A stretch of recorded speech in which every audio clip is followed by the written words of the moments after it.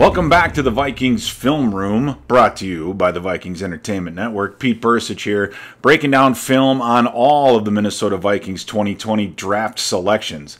Now this next guy, our third pick in the fourth round, 132nd overall, is linebacker out of Oregon, Troy Dye. Now Troy Dye at 6'3", 231 pounds, was the leading tackler for Oregon 4 seasons in a row.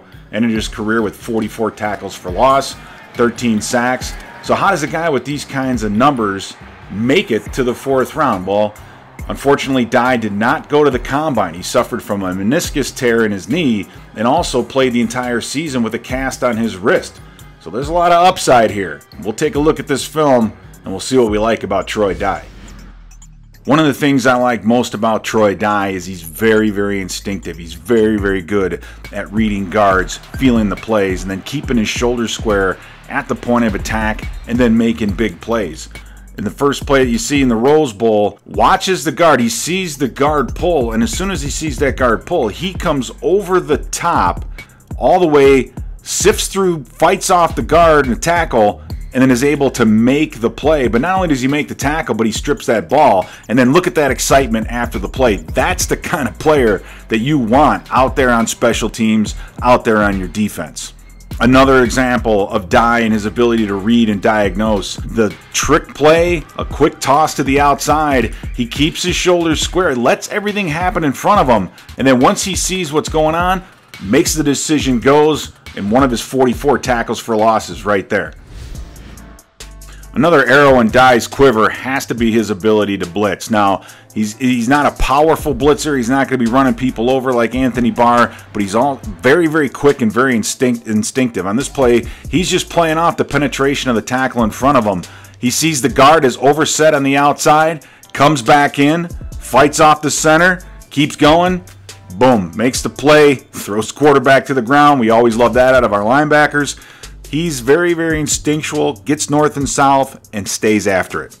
Now here's one of my favorites, the old trick play, the old Statue of Liberty. But if you watch him die, he reads, sees what's going on, sees that guard pull, comes back on the outside, that ball is on the ground, and he picks that thing up and takes it the other way. Now granted, he's only being chased down by a lineman, but you can almost time him on that 40-yard. Almost had to watch that kind of film. But you need to judge his speed, and what we can see, his speed and quickness on tape is outstanding.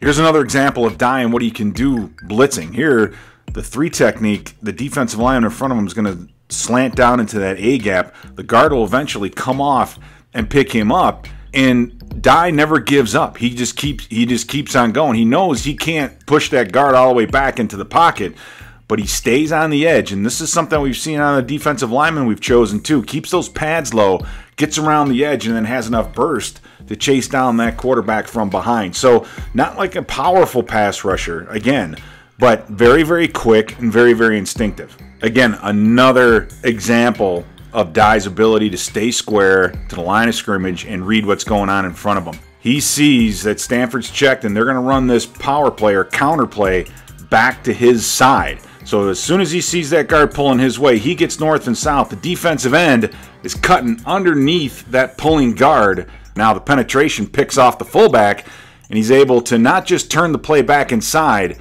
but come across the face of that fullback and come in and make the play, keeping those legs running and pushing that running back backwards. So Dye has a host of physical abilities. Yeah, he suffered with a knee injury, had a wrist injury, very athletic linebacker. Really was hurt by the fact that he did not participate in the combine due to injury. But you watch him on film, he has the instincts. I think he has the quickness. He definitely has the speed. He's going to have to put on a little more weight, maybe get a little bit stronger for that running game in the NFL level. But I think he's going to be a producer on special teams early, and you'll see more and more of him on the field as the seasons go on.